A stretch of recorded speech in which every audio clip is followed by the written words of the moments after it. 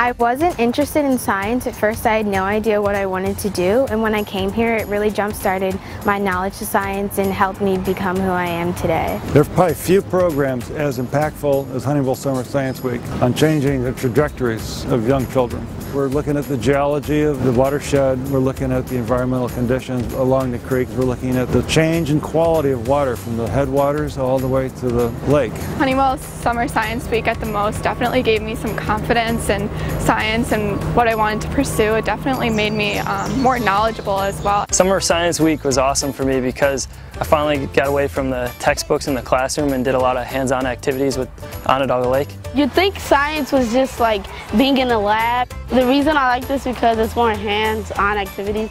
As we've heard for years, there's a real need for students to study the STEM disciplines. Summer Science Week is definitely a great opportunity for students.